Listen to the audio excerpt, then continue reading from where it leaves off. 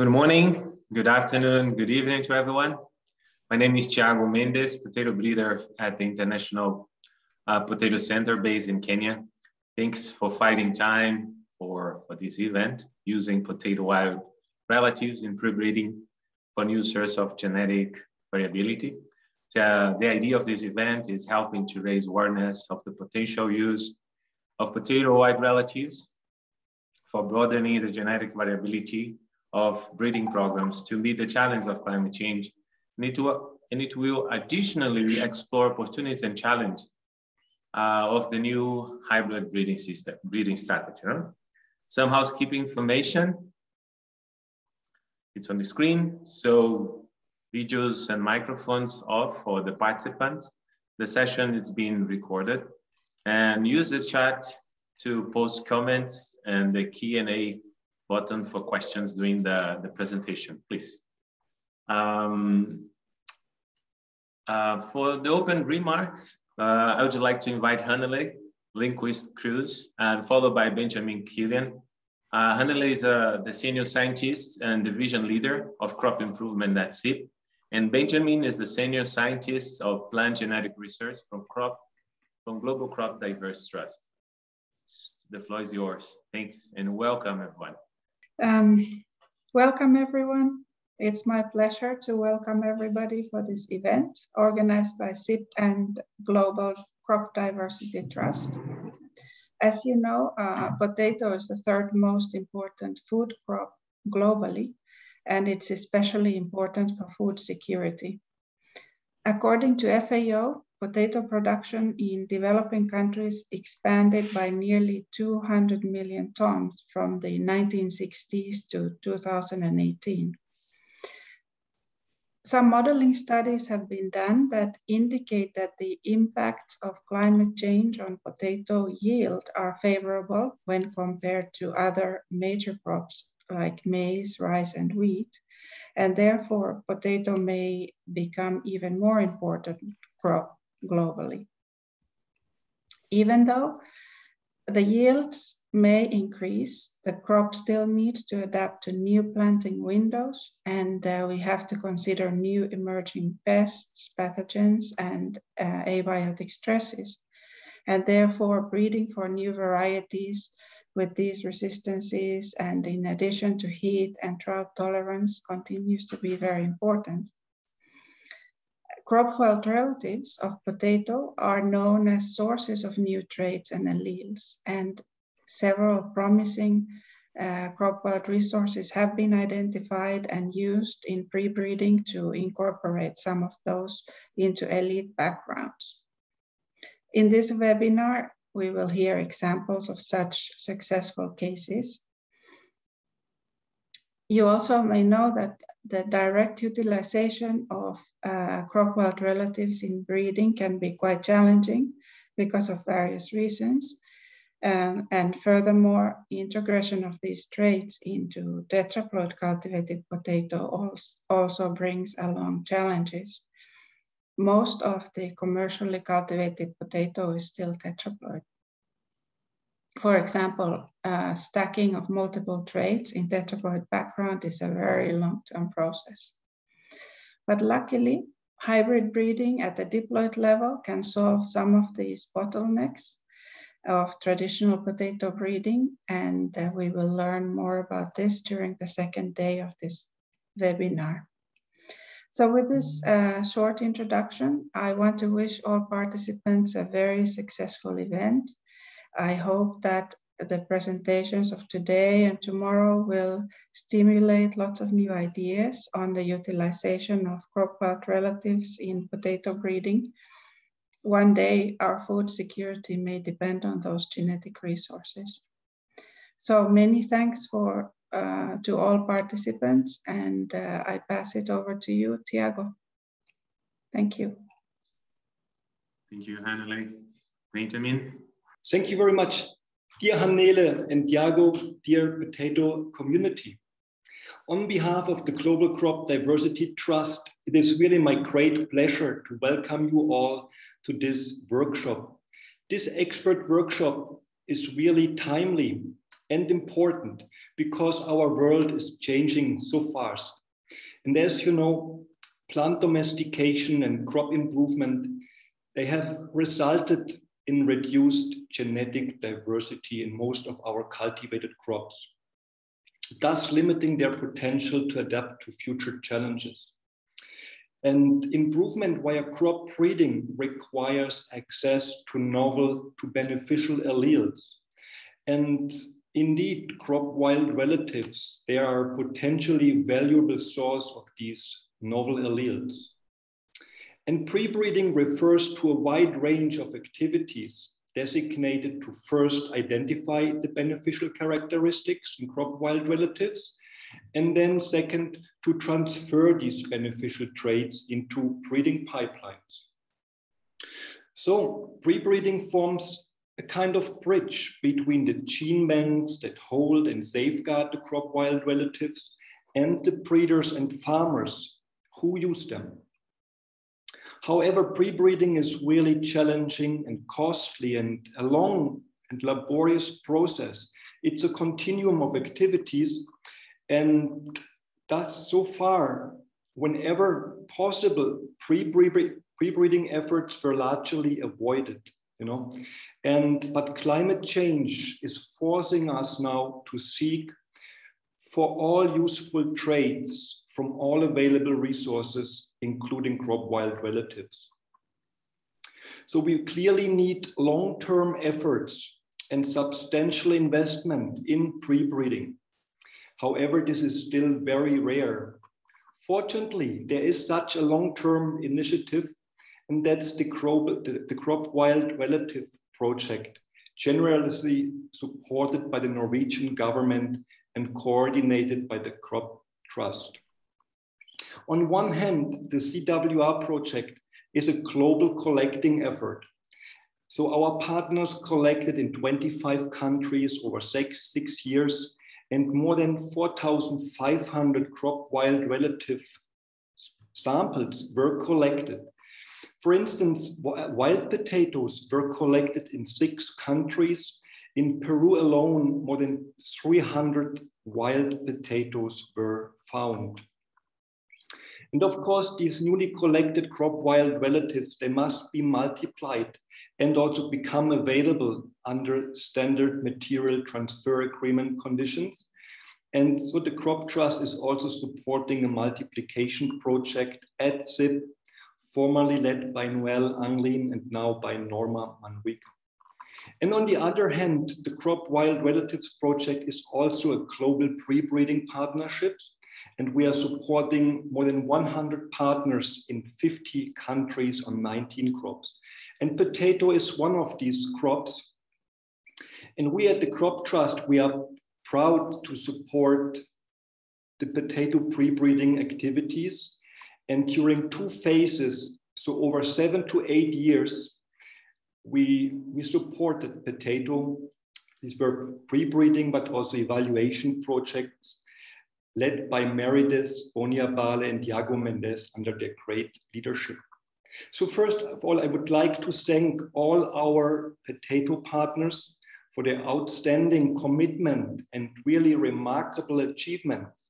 And among those partners are, for instance, Grupo Yanapai, but also Embrapa Brazil and INEA Uruguay.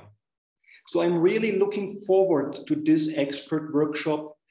I'm looking forward to fruitful discussions and future collaborations.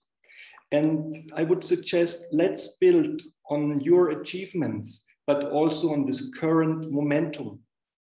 And one such great thing can be seen here on this screen. I hope you can see this.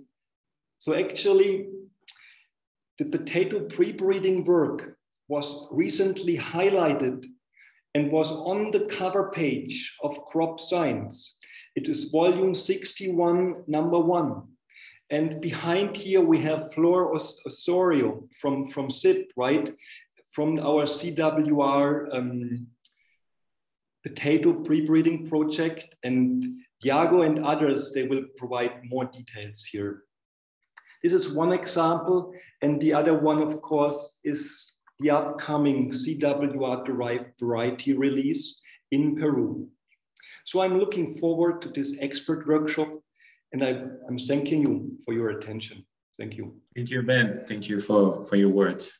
We really appreciate this partnership. Over to you, Meridette. Good afternoon, good evening. Thank you, Hanali, and thank you, Benjamin, for the introduction. The workshop, as was mentioned before, will be spanning 2 days. And today we have 2 sessions with a total of 5 speakers. Each speaker will have 15 minutes to share their experiences with us in either of the 2 sessions. Without further detail, let's launch session number 1. The first session for today is referred to as potato breeding case studies, in which 3 scientists working on potato pre-breeding and variety release will share with us their experiences, largely in Peru and in Brazil. So the first speaker is Tiago Mendes. As he was already introduced, is a potato breeder for CIP based in Nairobi. And his topic is broadening the base of potato by pre-breeding for late blight resistance with wild crop species. Thank you, and let's proceed with Tiago's presentation. So thank you so much. Yeah, so allow me to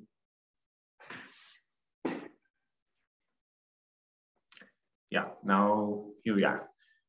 Yeah, so so we'll be talking about like this broadening the base for late blight resistance. But first, allow me just to briefly talk in 2 slides about the crop-wide relative project we have on potato, which is crop-wide relative derived potatoes for climate change resilience and farming communities in Kenya and Peru. So yeah, CIP has been working on pre-breeding for quite a long time, and the Global Crop Trust really provided important support for the last 7 years, 8 years.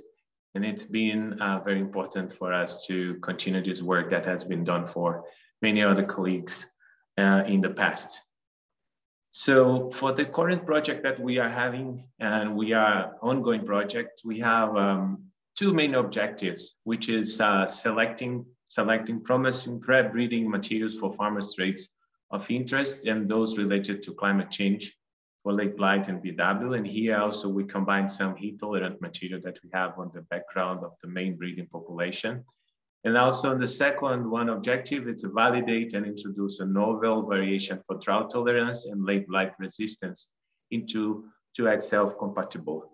So you have some photos here. So on the top, like the participatory variety selection for late blight resistance that Maria will be talking the sequence in the next presentation. And then on the bottom, we have a photo from Embrapa. It's a trial that was implemented by our colleague Carlos. And yeah. So for the main traits we've been working on, so we have bacterial wilt, drought, and late blight. And late blight, and also with the PVS, that was another technique that I'm going to talk today, right? So on top of that, we also work on heat, basically combine the genetic resources that we are developing for bacterial wilt. So then we cross the bacterial wilt with the heat tolerant materials that we are developing, right? So yeah, so here is just to highlight the species that we are working on for each one of those traits. So you can see that it's quite a number of species. The case of late blight, for instance, we have quite a number, but we concentrate our effort on the first 3 because of seed availability and so on. So coming to the topic, broadening the genetic base for resistance to late blight. Yeah, I want to highlight that is a work that has been done for CIP for quite a long time, and then just take it in some point, and then we are moving it to the next level.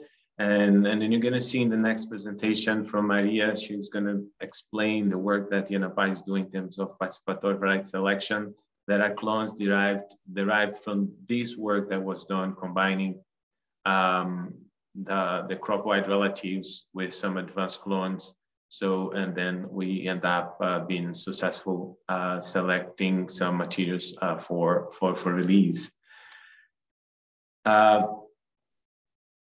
Let me explain the process, how it was done, this broadening process. I mean, how we were using the land races and crossing them with wild species.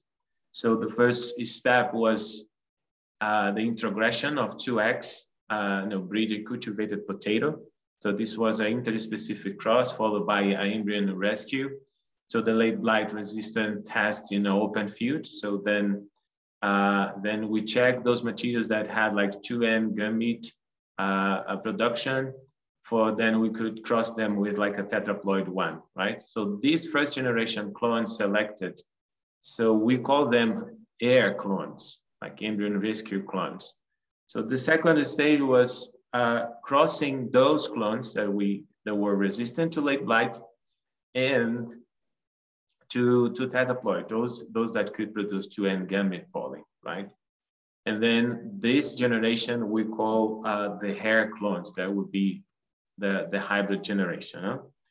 And the third stage is about the assessment of the new 4X hybrid, that, as I said, we call hair hybrids for late blight resistance, agronomical and adaptation traits. So, and then there was a series of selections round and also verifications of other traits until we could narrow down like a population of 1,000 genotypes to 28 genotypes. So yeah, those 28 genotypes, we've been working with it for the last 5 years in participatory variety selection and also doing some other assessments. So those clones are the best ones, has also been used has been used in crosses with our main breeding population to introgress those late blight genes, and they have been screened for those traits that late blight resistance, yield, pollen availability, high dry matter content, all those traits related, important for the potato breeding in this third stage. And of course, the best ones, they are available in the gene bank for international distribution, and links for the information, a few data, and also links for the pedigree information will be available after this event on the web page. So here, just to briefly show the performance of those materials, the advanced ones that were tested on the breeding trials by Manuel in Oxapampa, Peru in 2018. It's an unreplicated trial, and yeah, they were tested just together with our breeding populations in Lima. And this Oxapampa, it's a place with a high pressure for late blight. And then as you can see, the materials, they got like a consistent yield and then very resistant to late blight, comparing, for instance, to the local Czechs, Cori, Amaryllis, and Uruguay. And this Cori, it's a very resistant material, is the one that we use in our breeding program as a Czech, as a resistant one. And the other one are just commercial Czechs, actually the dominant varieties in Peru. Yeah, of course, they are not yielding much because the pressure of late blight in that region is quite high. That's why the yield for the three varieties and the three Czechs were lower comparing to the other clones, or the clones that were selected. So it's quite remarkable to see how those materials in just like one generation, the first introgression to the tetraploid level with this performance in the field. And of course, looking for the traits, there will be room for improvements, but it's really remarkable to see the performance of those materials under field conditions, not just for yield, but especially for late blight, right? Yeah, so what is the next steps for this work? It's really, we are working now on a manuscript to document the whole process and demonstrate how everything was done. And then in the case of the air clones, the air case, we have a mapping population segregating for late blight resistance. So genotypes deriving from the air clones, like in 2x level, crossed with the SLI donor hybrid. In the second case, we have the hair clones now on the tetraploid level that we are genotyping, the selected hair genotypes and their corresponding gene parents for X and also the 2X, the Solano-Kahama-Kensi background. So then that's what we expect is really to check whether those are new late blight genes and understand a bit better the background of this resistance, right? Yeah, so just remarks, the data, as I said, it's we have like ongoing uploading this data on the open access on this link here that also we wanna make it available on the website of the event.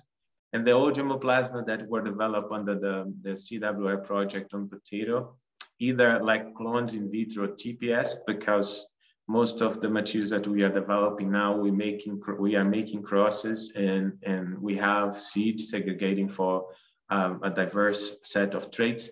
They will be available for international distribution. And the list of those materials will be, we want to post them in the website of the event as well and make it clear. So Norma will be also talking about the gene bank and how this can be requested to the gene bank. Yeah, so here, just because those are the clones, the advanced materials that eventually end up now being tested with farmers. With this picture, I want to thank you, Yanapai here, having Maria Escura on the picture. So thank you so much for the support and for the amazing job that your team has done on selecting and engaging the farmers in Peru towards the release of the new one variety, right? And here is the team from CIP working on crop-wide relatives. From the left to the right, we have Manuel Gastello, potato breeder, then Cristel, it's our MS students, and Flo Rodriguez, that was in the cover of the crop size, then myself, and then Mariela. Yeah, this team has done like an amazing job on the last 3 years for the second phase of the crop-wide relative. So thank you guys so much. You really, I think we have done a good job. So, and here I would like to thank all the partners that were involved on this project, and we keep engaged, discussing and learning from each other. Thank you so much. Very good. Thank you, Tiago.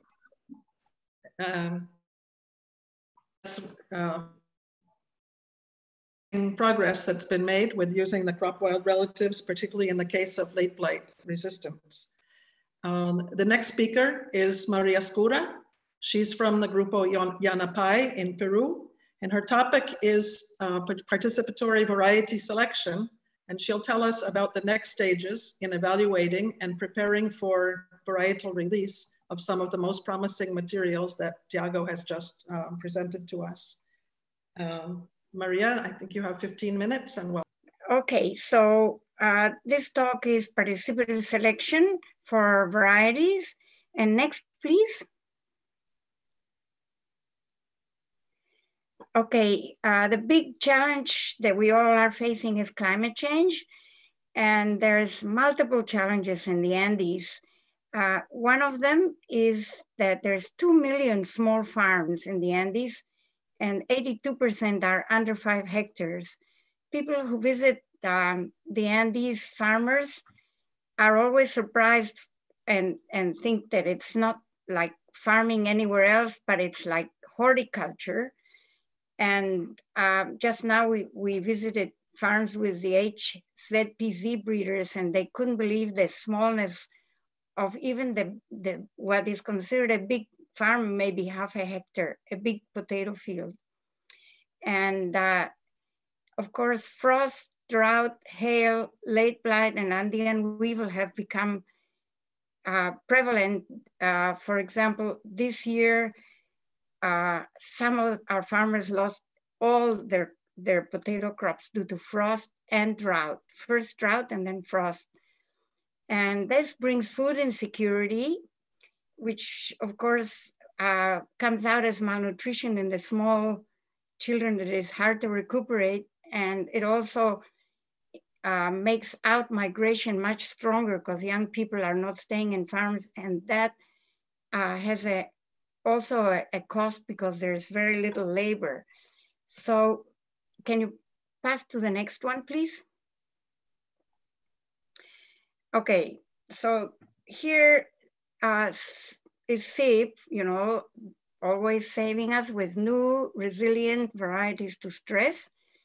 And this is the big success is that, as you already heard from Tiago, this year they're going to release a new variety called Matilde. And the colored bit is where the wild species comes in, Solanum cajamarquense. And of course, this only zeroes in on the big success. It doesn't zero in on all the work that goes behind it, but this particular cross, wild species with a diploid clone, was done, I don't know the year, but they're called ER because with embryo rescue, they were successful. And these crosses were done by Matilde Orrillo. And this is why this variety is gonna honor her, because what is the miracle is that, can you pass to the next one, please?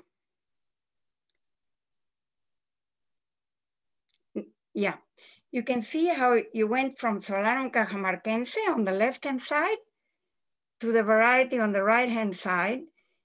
And as Tiago already said, in 2 generations. And this is, like, I've worked with wild species before when I was a nematode breeder, and we had 30 years of introgression going from wild very slowly towards cultivated, backcrossing, and often losing the traits unless there were major genes. And this ability to go from this wild diploid to a variety through this method that was used is all I'm gonna say, because it's all been like at least 14 years of SIP work, and I'm just gonna continue how the breeders and with farmers zeroed in on this variety. So please, and next ones.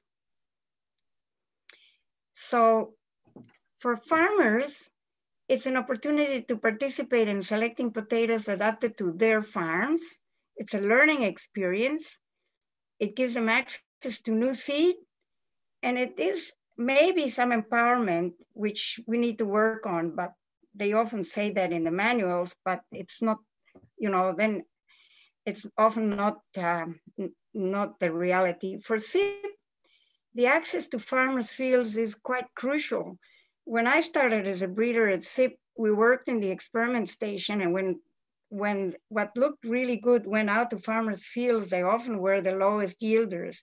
So having real access to where real farmers grow potatoes is a privilege, and the fact that they can do it in relatively cheaply because the farmer will put in his labor is very helpful. It's a way for SIP to hear farmers' voices, and they get information of how material is performing for release of new varieties. And of course, for SIP to identify clones that can be used as parental material is very important. Can you pass to the next one, please?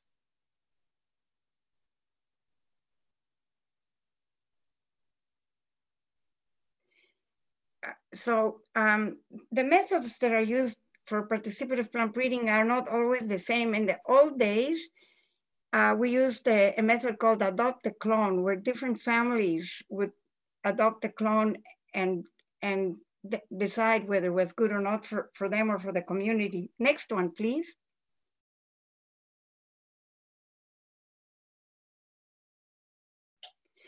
Now we're using a method that is called the Mother-Baby Trials, which is based on Sieglinde Snap's work in 1999.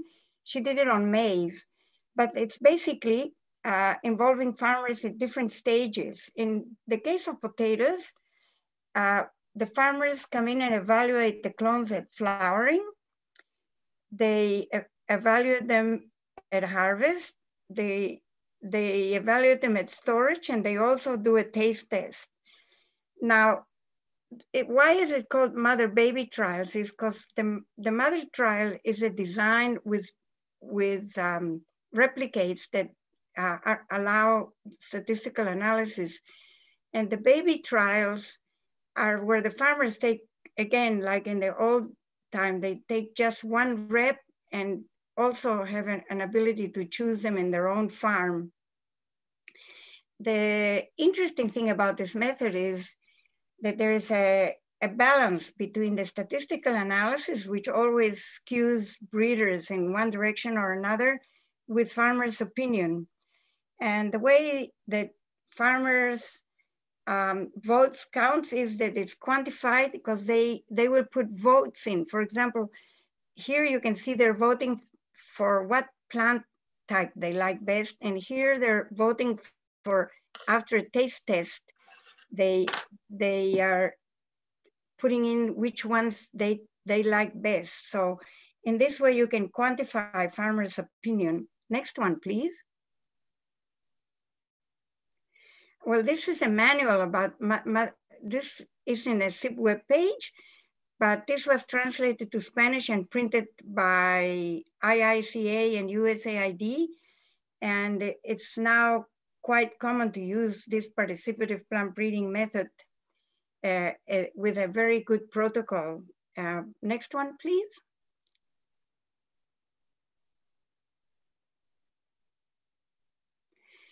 Well, this is how we started in 2016 with those 16 clones that Tiago told you about in 2 locations.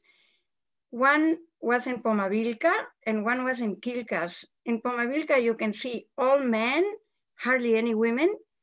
And in Quilcas, it's almost all women and hardly any men. And the men are very commercially oriented and are interested in varieties that they can sell to the big market in Lima, and they have slightly more land for farming. And in the case of Quilcas, most men have migrated and women are very interested in food security. So in a way, they have different aims. Could you please pass to the next one?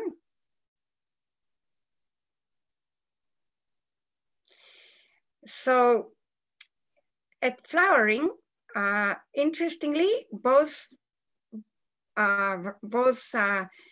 communities rated late blight.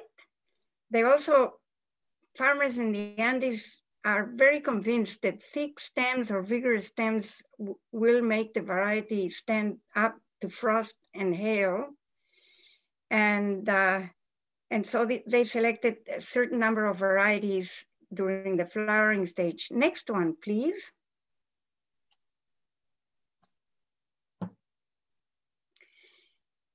At harvest, of course, they're looking at tubers, and in Quilcas, late blight resistance was still very important. Cooking time, yield, and tolerance to weevil, whereas in Pomavilca, the shape they wanted was to be similar to the variety Yungay, which has a good market. And they figured that if this variety looks similar, they will have a good opportunity to be bought by the middleman for the market. And they had other problems like wart, weevil, and so on. So, but of course, everybody would like a nice yield. That there's no difference between farmers and breeders there. Next one, please. Well, here are just the ones that were selected in those first years. Next one, please.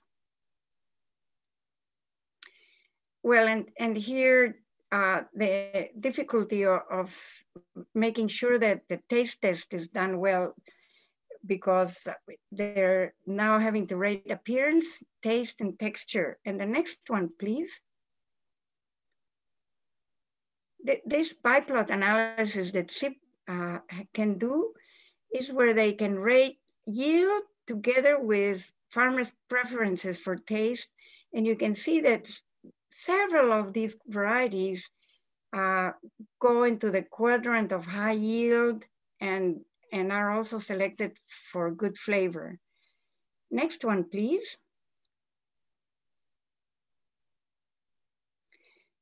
So the outcome of this first phase was that, yes, these her clones were adapted to farmers' environments in the high Andes, and that they met their criteria for potential new varieties. And then at that point, that project ended. And next one, please.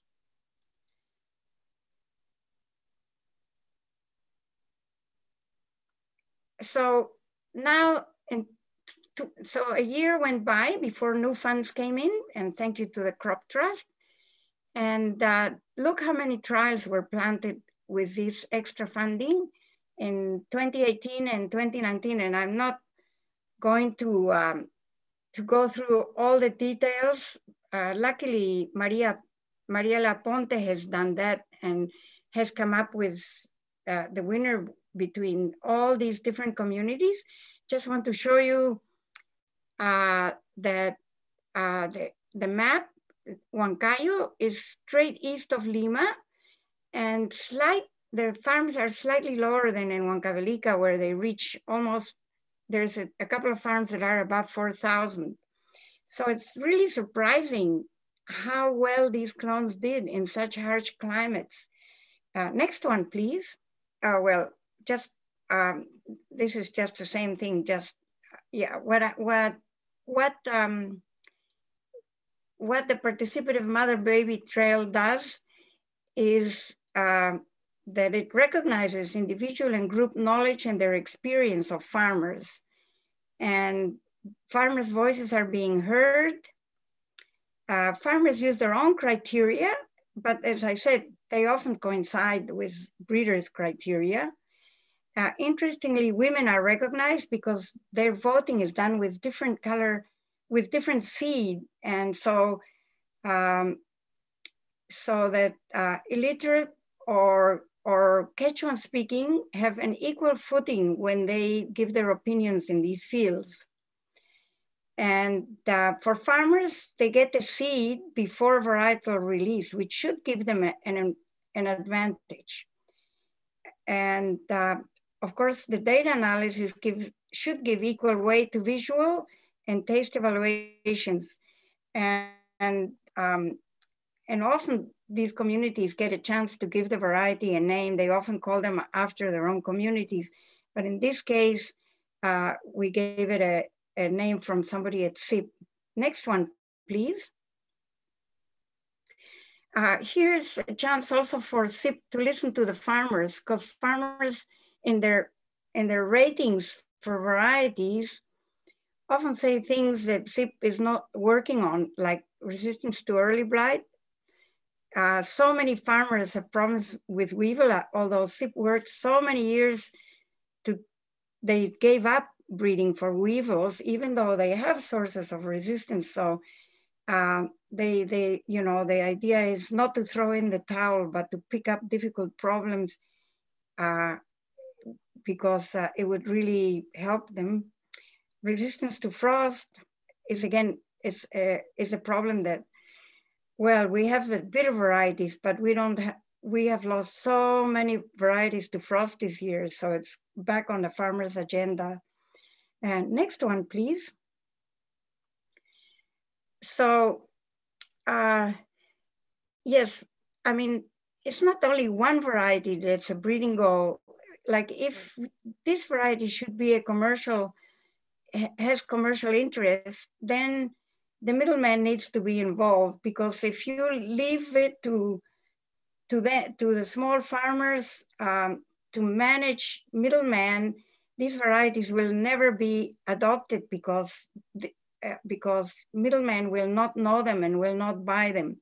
So it's very important to get the chain involved if you want to make these varieties a success. Although the farmers who participate, they will keep the seed and and they will spread the seed around, but it becomes very local and doesn't really spread, you know, in a bigger area. And also in participative breeding, farmers often select ones that are not the only winners, because, you know, for example, right now, there's a second one that is a second winner that is better tasting than Matilde. And many, many farmers think we should actually release that one. So we have to maybe get 2 varieties out of this lot, because it's such good material that this hybrid vigor between 2N and 4X is something to be exploited. And I think that's the end of my talk. Next one, please. Yeah, well, here I had some photos of the variety again, but since my talk didn't come through, that's all I have to say. Thank you for your attention.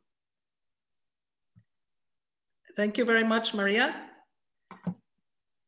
It's been an excellent example of the importance of the local evaluation and the wider evaluation with the farming community.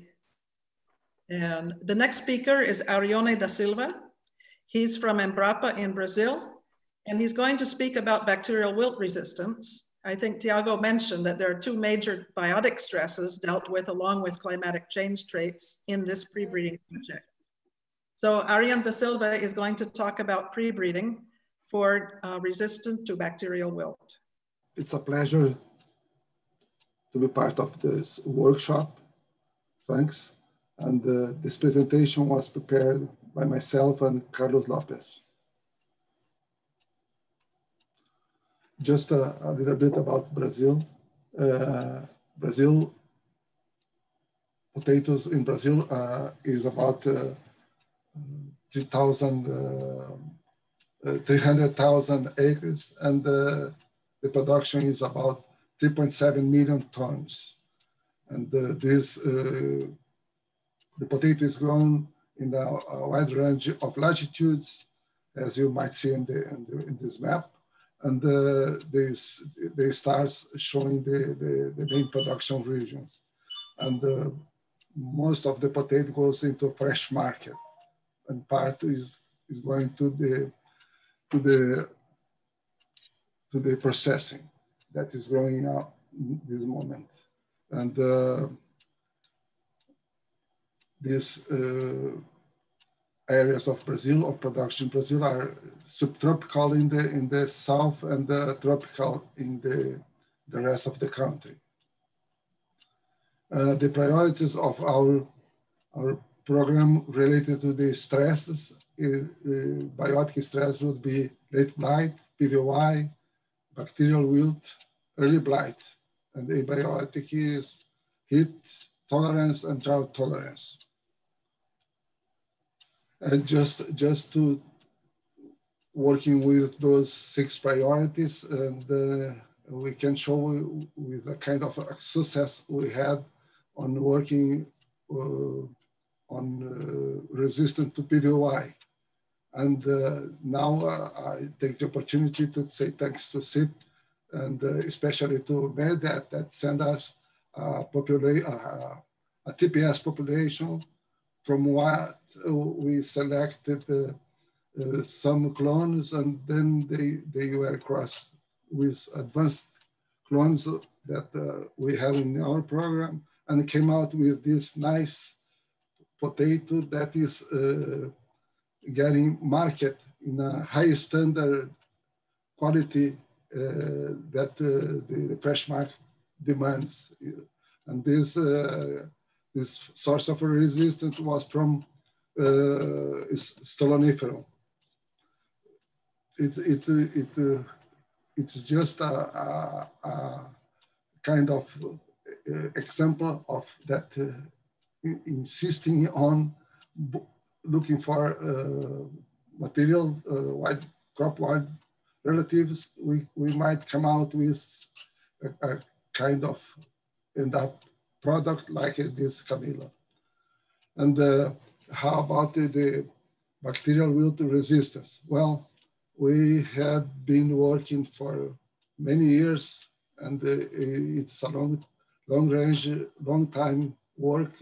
And also here we are report about a project with FIP and in Uruguay that is doing a really nice work using the Solanum commersoni as a source of bacterial wilt. It was in 2015 that we received 13 TPS progenies from the INEA Uruguay, and then this progenies came from a cross, third break cross Morley, and just a tree from back cross 4. And they were crossed with this source that they have been developing in Uruguay. And here you see the seeds of this progenies, this TPS were sown, and then there were, the seedlings were put in pots and harvested these tubers. And you can see Matias Gonzalez is a researcher from INEA, Uruguay. And from these seedlings, we got 1,089 seedlings, approximately 100 seedlings from each progeny. The first generation we selected for tuber appearance, and from this first generation was not in a field infested with bacterial wilt. It was just for tuber appearance, and we got 189 selected clones. That was approximately 16% of the selection. Was not that tight. And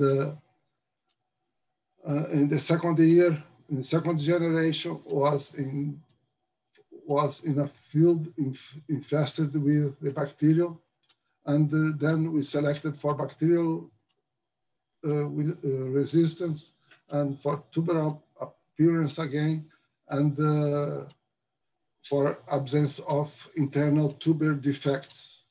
And in this generation, we selected 32 clones, approximately 70% of the clones. And then you can see in the map of the field that some market green were good, with good resistance and good plant vigor. And those on market red were with very susceptible clones. And here some of the clones that are taken to the field, and then we look at the internal defects, and we see on some that we have some hollow heart, and other we have this brown from the heat. Then we again, we took the plants, the clones, to the next generation. That would be the second generation of second exposure to the bacterial infested field. Then we selected for bacterial wilt, resistant, based on the wilted plants, plant vigor, no virus symptoms, tuber appearance, absence of internal defects. And from the 32 clones, 14 were selected. About 44% of the clones were selected then. This is the field on the left, and about the harvesting on the right. And then we went to another generation, third generation with in infested field. Yeah. And as a matter of fact, the main race of bacterial, there is race 1. Yeah. Then we select for the same traits: bacterial, wilt resistance, plant vigor, no virus symptoms, tuber appearance, absence of internal defects. From this, we get those clones that we, as we told you in the slide before. And we see on the left some of the examples that we selected. We took off from the field those with low vigor that we can see in number 1, and leaf roll that would be a symptom of virus, and the others we see better vigor, better plant growth. And when we look at the 218 and 219 generations, we see those clones that were selected from this progenies, you know. And then we end up with just 5 clones that we see this marked with yellow arrow. You see? Looking at the progenies that were selected clones, we see that we got the best clones from this population just from three progenies. It's 11,013 that we got 2 clones from this progeny. 14,150 we got 1, and 14,148 we got 2 clones. As I told you, 5 clones were selected from this population of more than 1,000 seedlings. And what about comparing with the clones that we have been selecting in BRAP for many years? Yeah. And the work with development of material for resistance to bacterial wilt, it was started in the end of the 80s. And then we compare and see from the left, Cruiser 148 that is used as a check. And then the first one was MB03, that was the first clone selected. Then the next one, MB9846-01, was the second one, and the others, MB19510, and then MB5603, and the other. And then we end up with the most advanced one is MB5402. You know, several back crosses were made with the original material that came from SIP, and it was several sources, I guess, that were used in SIP, like Freja,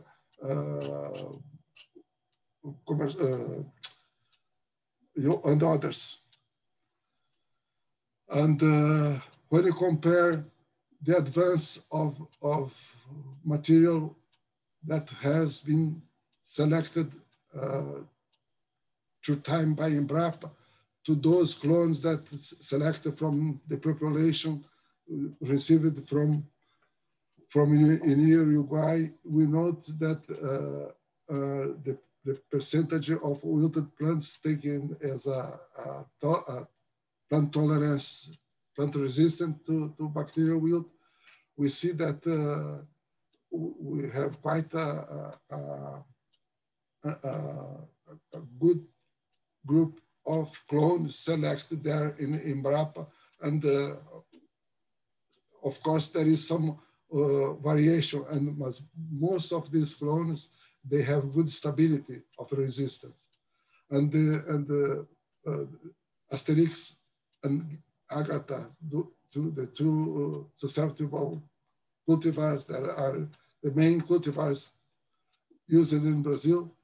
And you see the 5 clones developed or selected from population of Uruguay, and mostly 3 in this trial, 3 were compared to what have been selected by Embrapa, which means that they are they show good resistance and good material to be taken in other work and advance to more better material. The point is that all these materials, the great challenge is to reach a good quality of tubers. This is just to see the material selected. You have 2 extra minutes. Okay. The 5 clones that have been selected from INEA, Uruguay, and the see that they are not bad in relation to the tuber shape and tuber characteristics. And this is from Embrapa, and you see they have been advanced, and the MB54-2 is the most advanced one, and this clone has been put in the farmers this year. For the first time, the farmers are trying to see how it goes in their fields, not in the fields infested with bacteria, but in fields where it's producing for the market.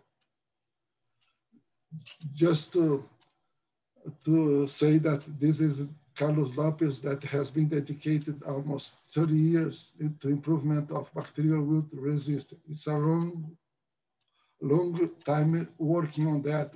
It means that what has been done is achieving good advances, important for our country, important for the world that work with bacterial wilt resistance. Thank you. And thank you very much, Arione. That was an excellent example. Also, I think that SIP and other programs are very grateful to the expertise that has been built up at Embrapa over these years in working on the important disease of bacterial wilt.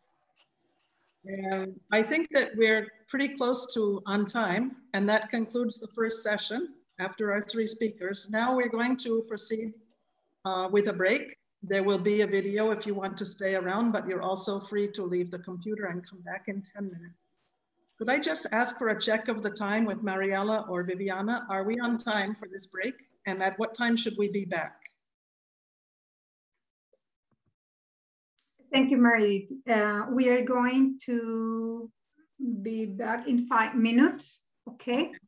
What we are not able to show the video right now, but just a simple banner, but we'll be back in 5 minutes.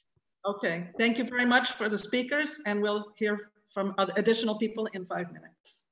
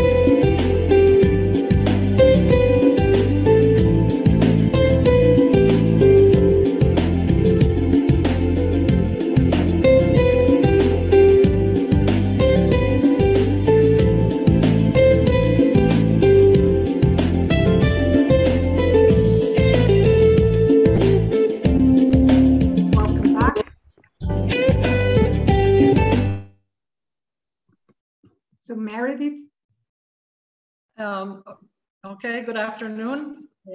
I hope that everybody enjoyed the break and is back in order to listen to our second session.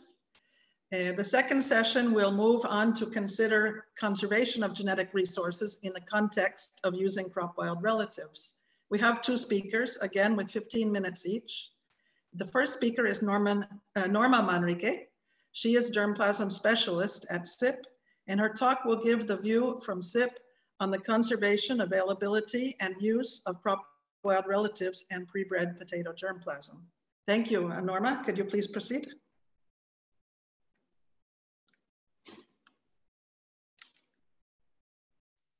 Perfect, Meredith, thank you so much for the introduction.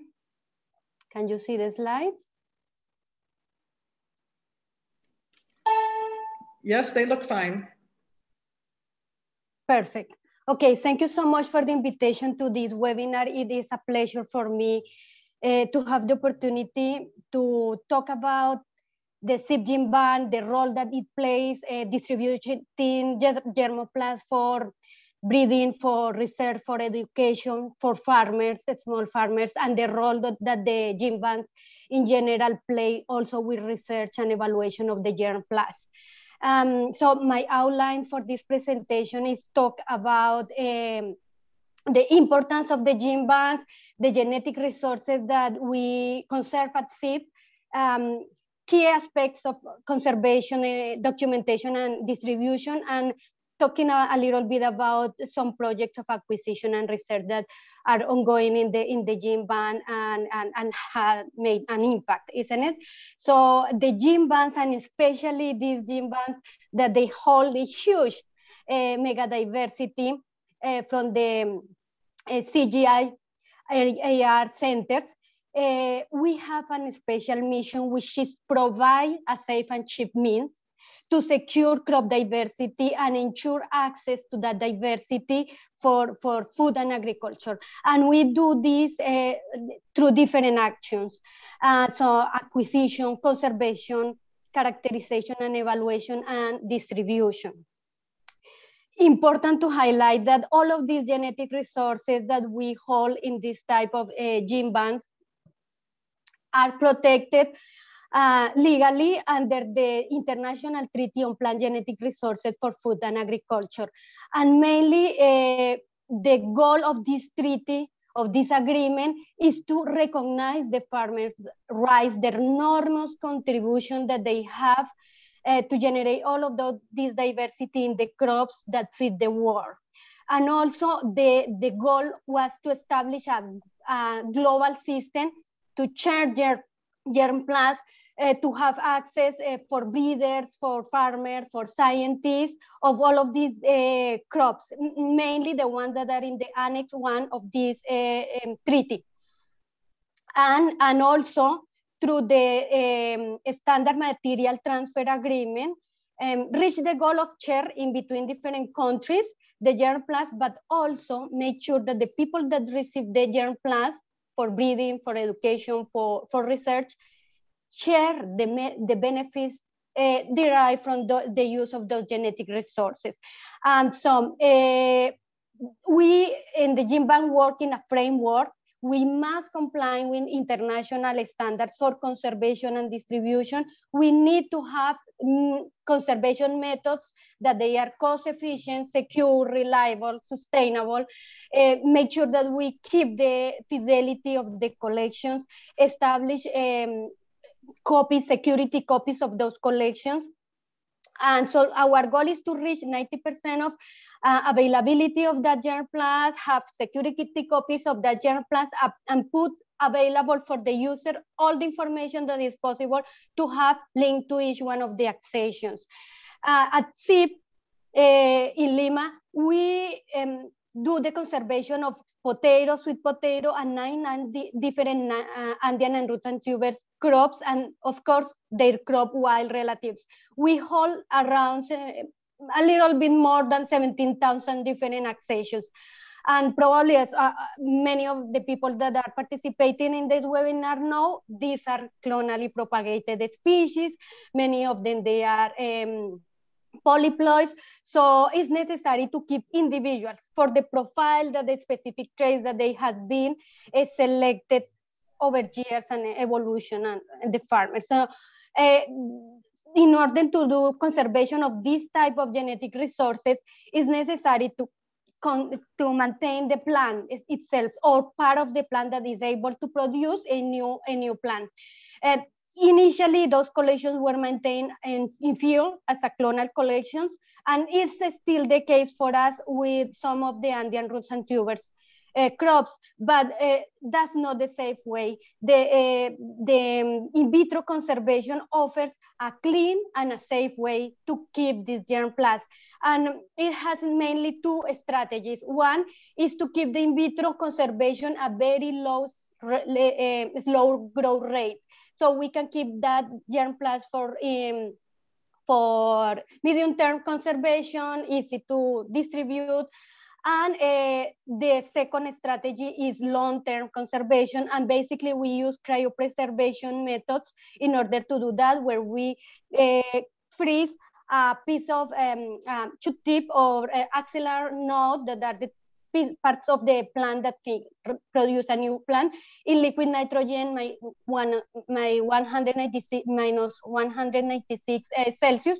So the germ plants can be there for 50 years, 100 years, long period of time. For the crop wild relatives is different. We want to conserve the greatest diversity we can. So we conserve seeds at minus 20 Celsius. And in the SIP gene bank, all of these genetic resources, we do the distribution of all of them if they comply with the requirements to distribute the germ plasm. And that is to be free of viruses, and we need to have the legal status in order to share through the SMTA, have the genetic identity verified, and for seeds, have a minimal number of 2,000 seeds and at least 75% variability. And once we have that, we can comply with the requirements of each country as for importation permits, have phytosanitary certificate, and exchange the germ plasm. So as you can see in these tables, we have put the number of accessions that are available for in vitro and for seeds, and it's around 60% of the collection that is available for distribution. Okay, so people get interested in the germ plasm if they know information about the germ plasm. So we do mainly morphologic characterization, ploidy assessment, taxonomy assessment, working projects for doing evaluation and characterization of the germ plasm, genetic profiling and analysis of diversity, and put as much information as we can in public places as like the Green Global website, that is our gene bank platform, Genesis, and we have our gene bank website. We have created an online ordering system for the people to go there, request the germ plasm. All the accessions, they have a DOI number in order to track the germ plasm. We also look for information that has been published for scientists that have requested the germ plasm, and also if we have participated in part of those research. And so we link that information to each one of the accessions, if they are drought tolerant, GL, vitamin A content, sugar. I mean, information that we find, and we work with other partners, national and international. And for example, the G2P Sol project, where we are genotyping and phenotyping the core collection of potato, and with scientists at SIP, for example, this project of characterization of late blight resistant, looking for that late blight resistant in the crop wild relatives of potato. And here a catalog of that work. So we also publish subsets of the potato, for example, color artisanal colored potato, the mini core collection, the top most distributed germ plasm, similar with sweet potato, orange flesh sweet potatoes or purple flesh sweet potatoes. These are sets of less than 20, around 20, 30 accessions that the people that easily request and start some studies.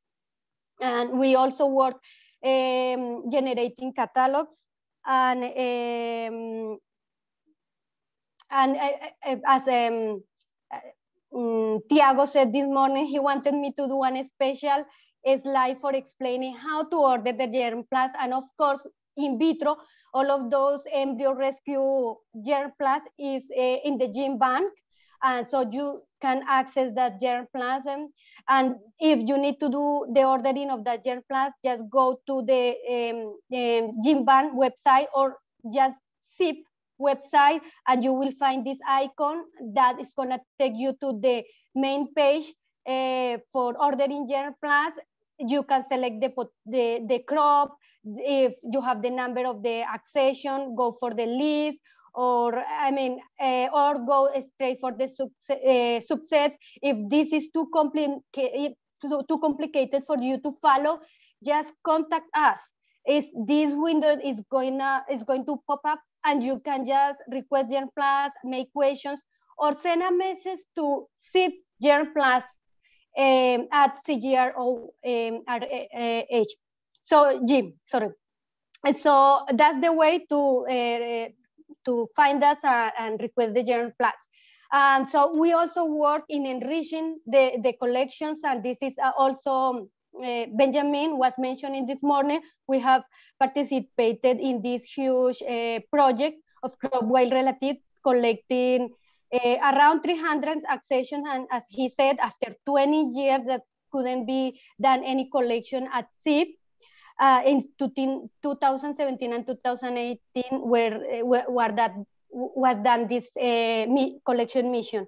Currently, we are doing the seed increase of these accessions, and we have only 267 accessions still alive.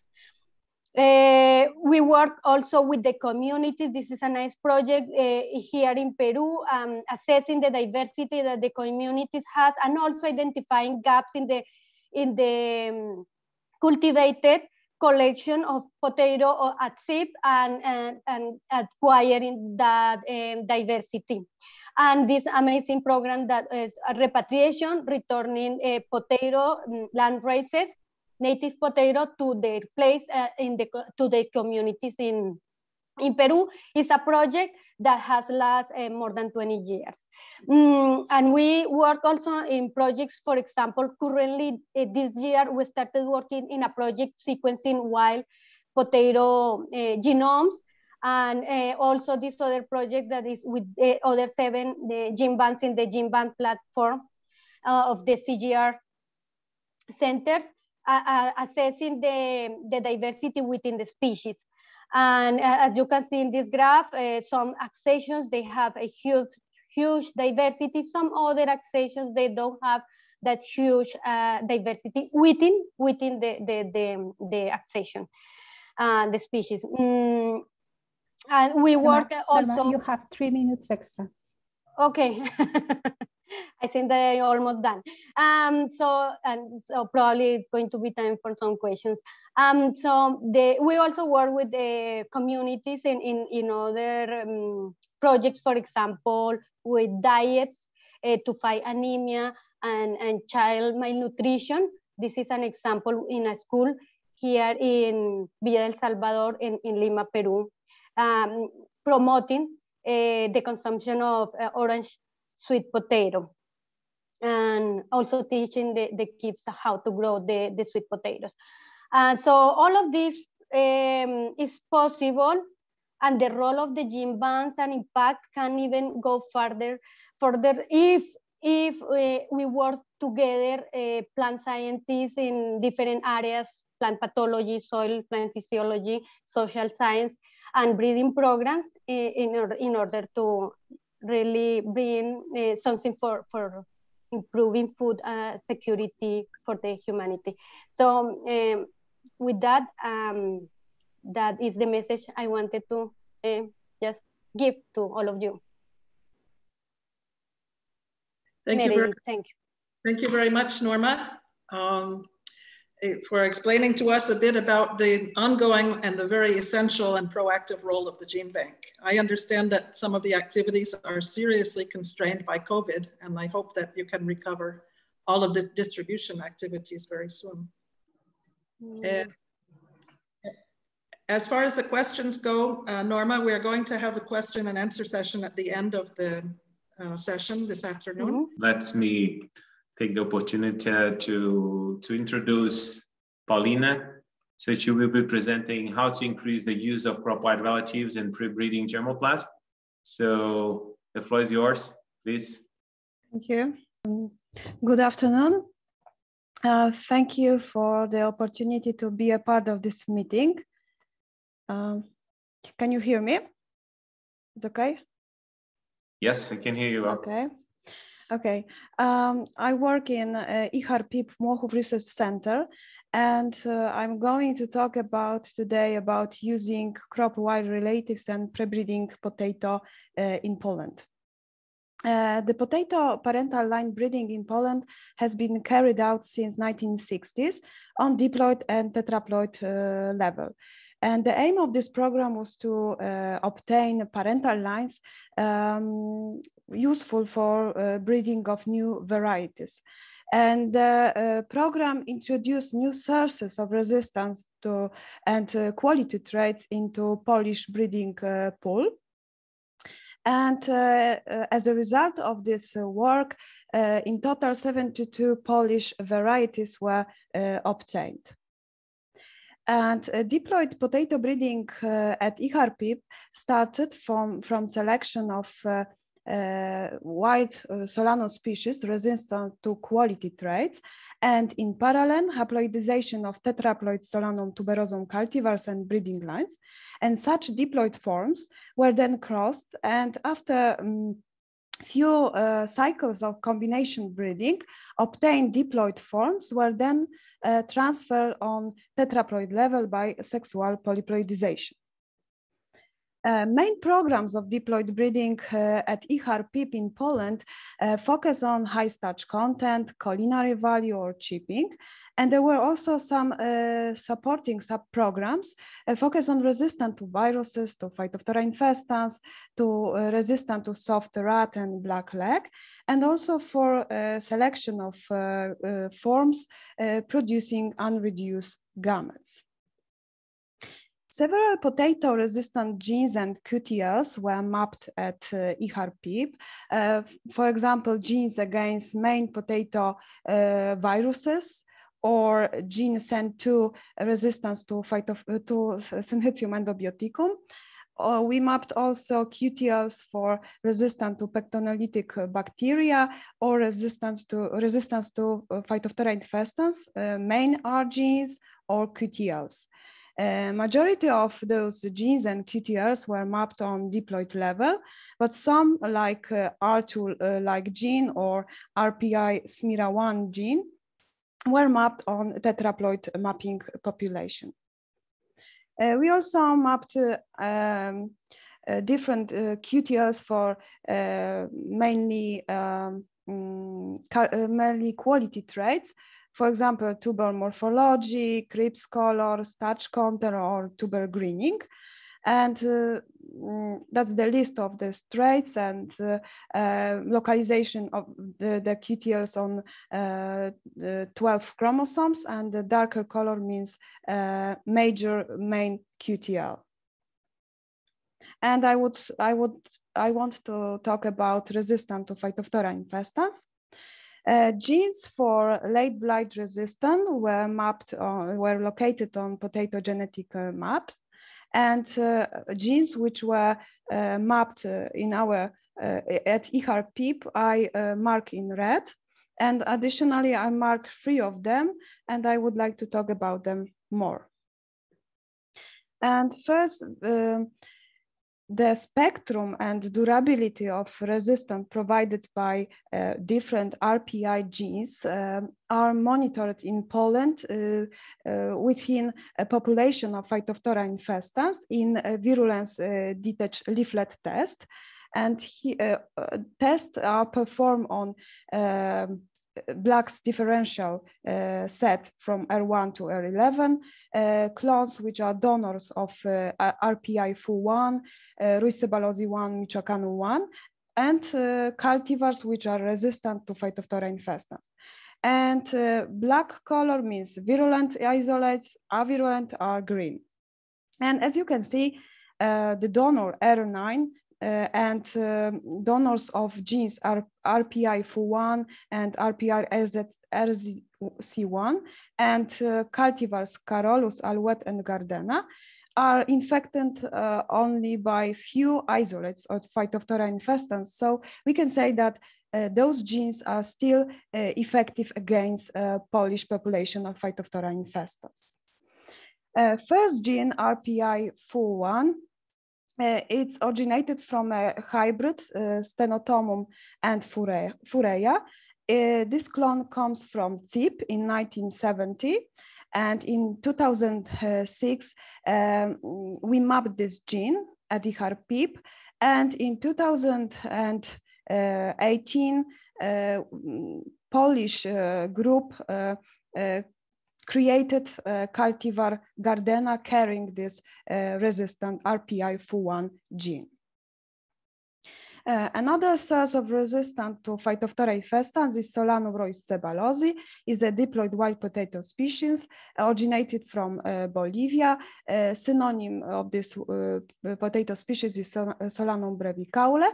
At IHAR-PIP, we selected some clones resistant to Phytophthora infestans and clones with low tendency to enzymatic blackening and after cooking darkening.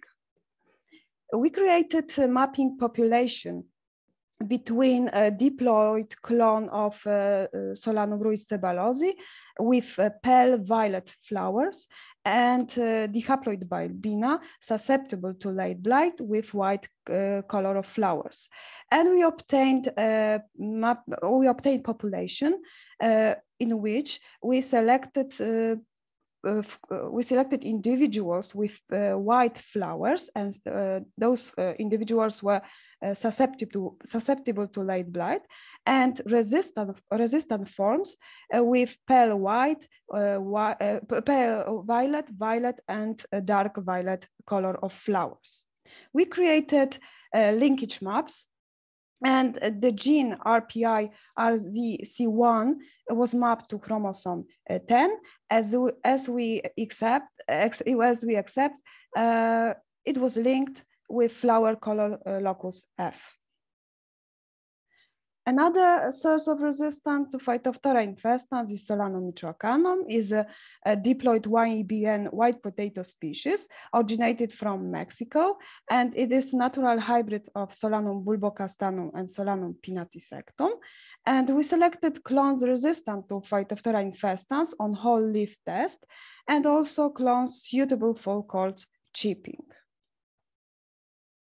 That's the tuber sizes of tetraploid, diploid, and Solanum michoacanum forms. Solanum michoacanum cannot be crossed directly with potato. So there are two ways of transferring those resistance from Solanum michoacanum into potato cultivar. First is a mapping of our gene, cloning this gene, and by cisgenesis transferring to Solanum tuberosum. Another way is creating somatic hybrids by somatic hybridization with Solanum tuberosum, selection of resistant form, backcrossing to Solanum tuberosum. We mapped RPI michoacano-1 gene to the chromosome 7 of the potato genome. And we also applied somatic hybridization to obtain somatic hybrids between Solanum michoacanum and Solanum tuberosum. We selected the diploid and tetraploid form of Solanum tuberosum susceptible to late blight, and two clones of Solanum michoacanum resistant to Phytophthora infestans. And we also applied autofusion, and we obtained autofused tetraploid Solanum michoacanum. And we tested those forms, that's the number of fusion products and classes of resistance, for the resistant to Phytophthora infestans. And out of 97 Solanum michoacanum plus Solanum tuberosum somatic hybrids, only 2 were resistant to Phytophthora infestans. And all out of fused tetraploid forms were resistant to late blight. And here is the question, why only 2 somatic hybrids were resistant to Phytophthora infestans and remaining 95 were susceptible. To answer this question, we check the nuclear composition of somatic hybrids genome based on DART markers. And as we accept, in every somatic hybrids, we noted markers which were specific to Michoacanum parent and Tuberosum parent, but also we noted some deletions of markers specific to both parents. We also checked the composition of 12 chromosomes of somatic hybrids. And first, we noted that all sets of chromosomes were present in every single somatic hybrids. And we also identified present and deleted markers, and those deletions were spread over the whole length of every chromosomes. And that's another question. What is the reason for those deletions? And we have hypothesized that deletions are associated with epigenetic changes generated by somatic hybridization process. And our analysis indicated an increase in DNA methylation in the somatic hybrids in comparison to their parents. And we noted that somatic hybridization changed the level of cytosine methylation in the studied potato somatic hybrids. We also think that changes in epigenome influence the level of resistance to Phytophthora infestans, but further analysis are needed. And that's the BC1 progeny between resistant to Phytophthora infestans Solanum somatic hybrid Solanum michoacanum plus Solanum tuberosum and cultivar flaming. And within progenies, we observe different colors of skin, of tuber skin. And that's our department. We have 4 laboratories, and that's my colleagues and friends, and thank you for your attention. Thank you very much, Pauline. It was excellent that you could join us. Now we're going to proceed with a small exercise. It's a poll that will be conducted by Zoom, and I think that Tiago might explain how it will work. Yeah, just please evaluate the webinar as you are going to move to the questions and answer section. Just click on it and that's it, and submit.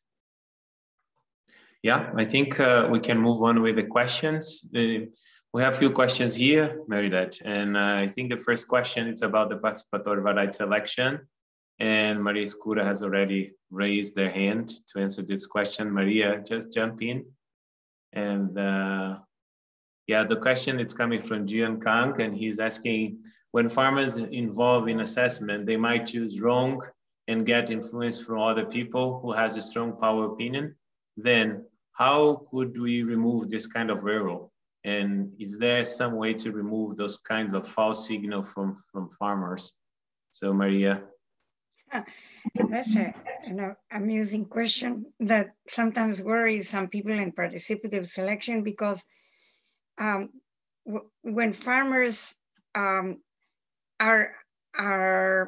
called to give their opinion on whether they like the plant or whether they like the harvest or the tuber, then there is no right answer. It's subjective, like, do you like it or don't you like it? And so why would a farmer think that he has to do what another farmer is choosing? It's the same problem that we have with elections. Why don't you choose the candidate that you think is the best instead of thinking that you have to choose the one that the powerful people are choosing? So no, there's no way to remove that in some humans maybe, you know, if they're real farmers, I don't think they will choose wrongly, but there is not to worry too much about it, but make sure that you give a clear indication as to what you want the farmers, that they should think, would I like this in my farm? Is this going to do well in my farm? Those are the questions that they need to answer, not is this the best one, because there is no right answer for that. Maria, may I add something? Sure. I think also that one of the methods that you're using is to vote by methods that are not open to everybody.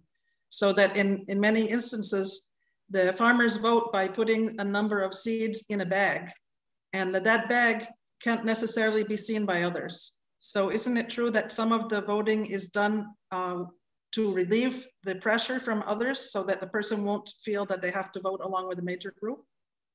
You're right. Yeah, Meredith, I forgot that that was instituted quite early, that when a farmer gives his opinion, he doesn't say it loudly and he doesn't have to show what he's choosing. He has seeds in his hand and he'll put it in a little canister or a bag or something, and then it's counted afterwards, and nobody knows who chooses which ones.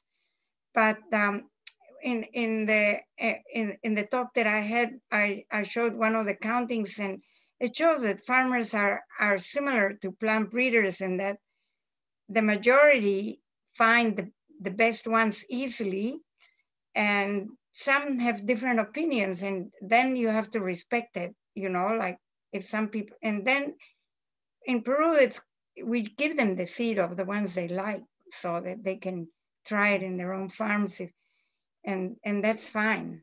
So it's a hard one. I've seen that problem. Somebody asked a similar question when we went to see a program in Nepal, and this made put the varieties to choose from in a room, and he had people choose one by one, so they couldn't see what other people were choosing. But that seemed to be an enormous amount of extra work. That's right. Good.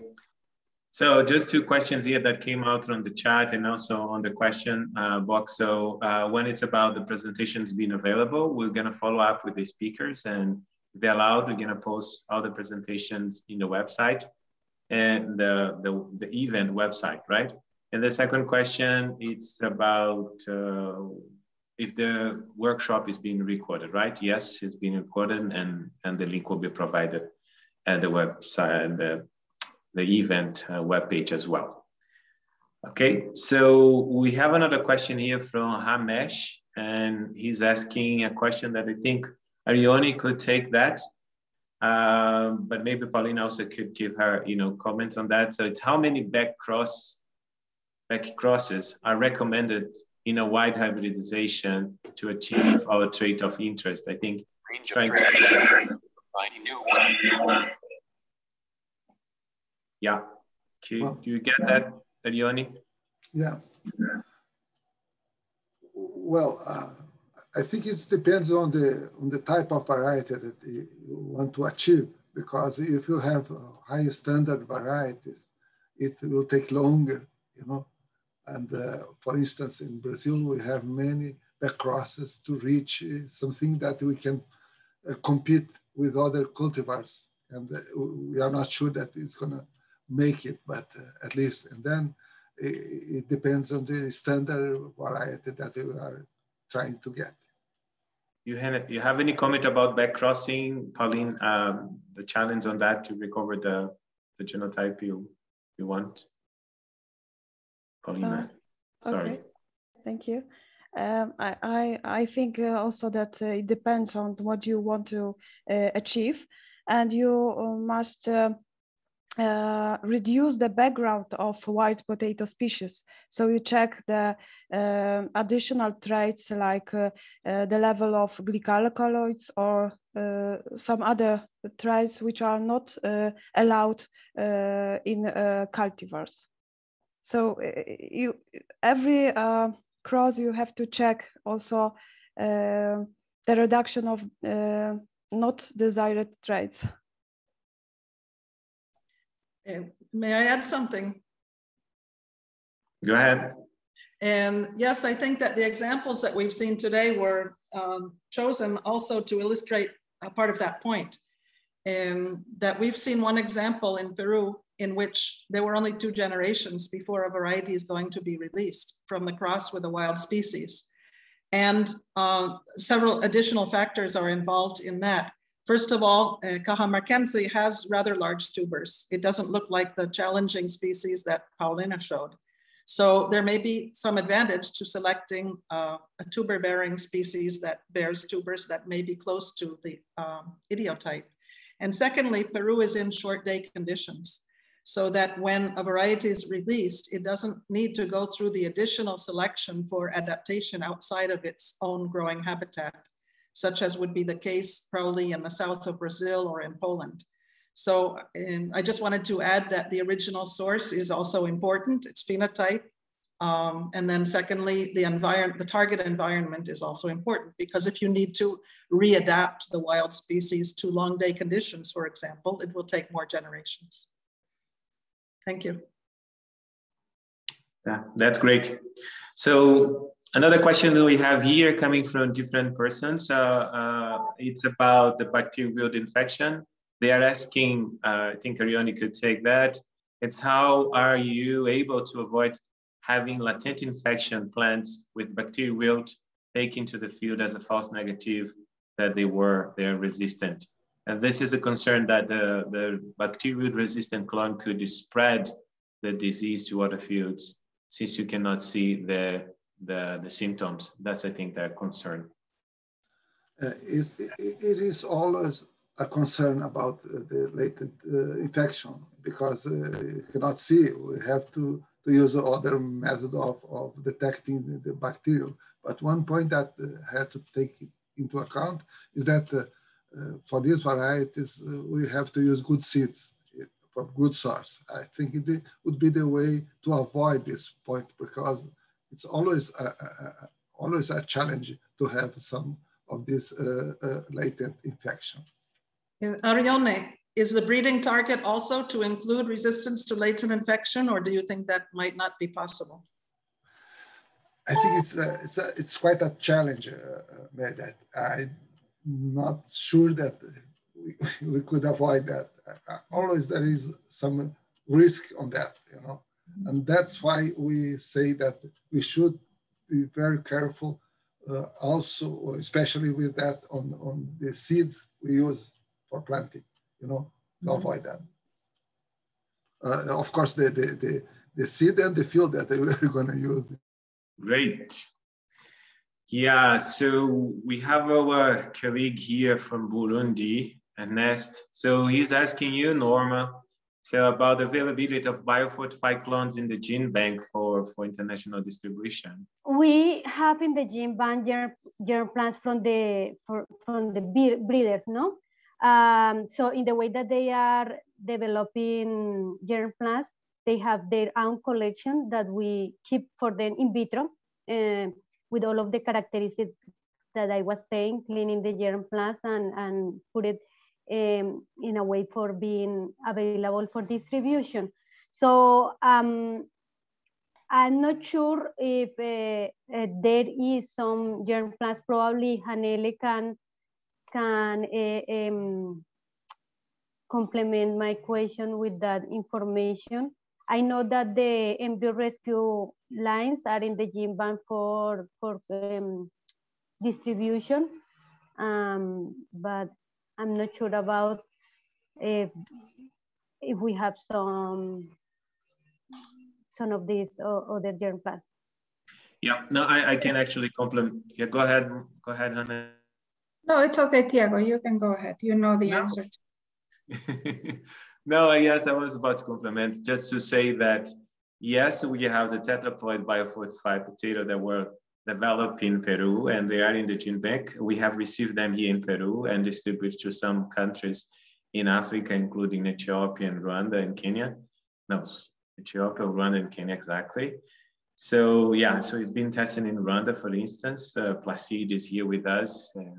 He got some nice results there. And yeah, so it's just red, Ernest. I think it's just about to place the order so then we can ship those materials to you. I don't know if you want to complement something, Anneli, please. I just want to say that if the people, they contact us and request a germplasm, we are always in contact with the breeders and also with the curators in order to know which germplasm is there available. I mean, we have about 5,000 different accessions of land races, and from the breeders around almost 3,000 accessions. So it's a lot of diversity that is in there. So we always do our best job to bring the information to the people, to the clients, and all the process in order to acquire the. Great, thanks, Norma. So we have a nice question here from Danila, and I think it's an interesting question because it could have some impact on seed multiplication. And I have Dave G that he could take this question. That it's about, she want to know about the technical feasibility to apply somatic embryogenesis for multiplication of potato cultivar. Just jump in, David. Thanks for. Who are you directing to? No, David Doubts. I'm just saying because he said like he would like to answer this question. I'm just giving the floor to him. I think he's still mute. Was the question to me? Huh? Did you ask a question to me? Yeah, because this question to you. I see that you said that you'd like to answer this question live. Oh no! That was a mistake. I trying to figure out how to type a question, and I did it wrong. I'm sorry. Okay, no, that's okay. That's fine. So yeah, we have this question from Danila that it's about somatic embryogenesis for multiplication of potato cultivar. I don't know if any one of you guys know anything about this technology that could just contribute to the discussion. Have you heard about that, Meredith? Well, can you hear me? Yes, I think he's referring to artificial seed. However, I'm not up with the latest concept of performance for potato or any other vegetative crop. Certainly is a temptation, but I am not aware of current progress. Okay, super. Thanks. So we have a question here from Maura. So which is, why did you use 2X varieties to make the bridge from 4X instead crossing directly to 4X? These 2X dihaploids or dihaploids, if not, why did you not use dihaploids? It's a question to Maria Escura, but I think also you could take it no matter that, since you were there since the beginning. Maria, are you going to speak or shall I? Well, I didn't. I think that the originally when people worked with wild species and they were diploid, they thought that they had to make them tetraploids before they could cross them to the tetraploids, and they spent a lot of time using colchicine. And in fact, there are some interesting parental material to virus resistance at the Max Planck Institute, having used that, but with many back crosses, and they were lucky that they were working with major genes. If you work with minor genes, you tend to lose them on the way, trying to get agronomic traits. So I think this direct crossing of the wild with a cultivated diploid makes a lot of sense to me. The trick is that it has to have 2N pollen so that you can, then go to the tetraploid hybrid like that was the experience at SIP. Not to say that I lost the contact. Hello? Oops. I can hear you. You can't hear me? I can hear you. I think we lost Meredith. Go ahead. Yeah, so I think that and this method was experimented and researched a lot by the Wisconsin group, and they found a lot of hybrids between wild species and cultivated species going directly to tetraploids through 2N pollen. And I think it's a interesting breeding technique. Not to say that you could find interesting diploids and go at the diploid level, because we're finding, for example, that community that Norma showed, the majority of the varieties that grow in that community are actually diploids. They're in an area which is on the western side of the Andes, which is quite wet, and it diploids do better than tetraploids there, because the majority of the farmers have, the majority of the varieties the farmers are growing are actually, well, they're diploids and triploids, interestingly. And we're finding that with that work that SIP is genotyping, that a lot of the varieties farmers grow are not tetraploids, although in the high Andes, the majority of the varieties are tetraploids, and the thinking is that they're more resilient, but it could be that, in some areas, diploids do very well. So in that sense, you don't have to go to the tetraploid level. I could add something? Is that okay, Maria? Please. Yes, and I'm sorry that if I go off, it's because I have a weak internet. It may be going off. Anyway, just to specify that we used diploid land races in the original crosses with that group of wild species because of the excellent culinary qualities, particularly high dry matter, and also we were in the initial phases of the biofortification process.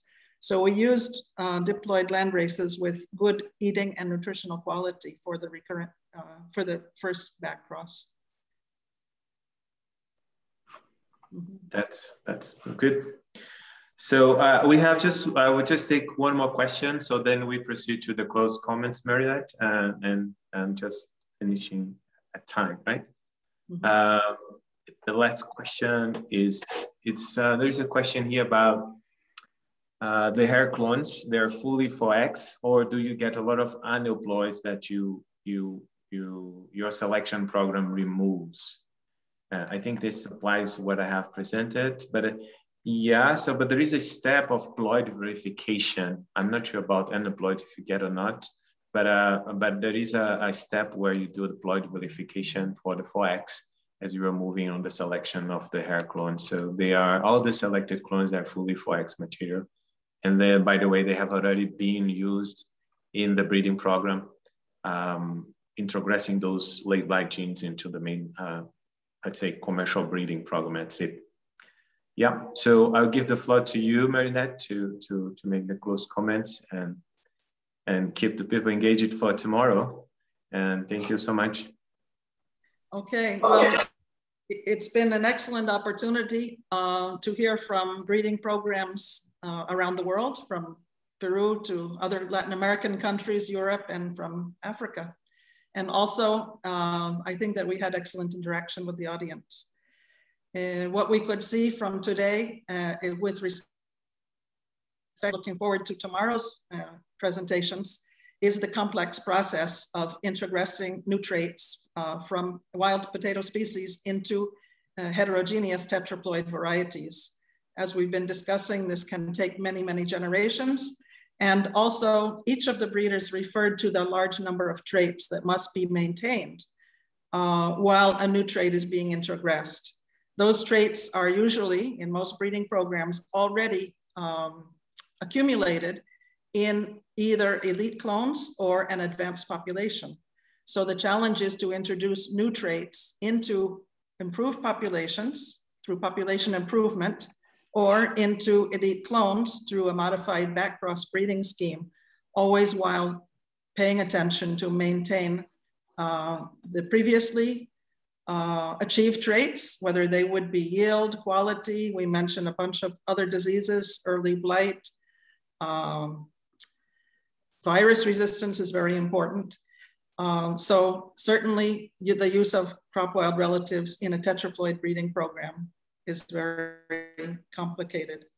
I think one of the excellent examples made by the program in Poland as to how to encourage the use of crop wild relatives in breeding is for breeders to keep in mind getting that material into a usable form, because it does take so long, maybe 10 or 12 years. And in many cases, the next user of a pre-breeding program isn't willing to take the step to use something that still looks or behaves like a wild crop. So I think that one lesson from the Polish breeding program is that they're very strong on working with parental line development. And they promote those parental lines with the resistances that they carry so that the advanced breeding program can use as fast and quickly as possible in a variety development scheme. We also heard of a very few examples of the importance of data management. I think that that's one of the priorities of the Crop Trust in supporting the crop wild relatives. And I think that there's a new and very useful program available from the Scottish Crop Research Institute.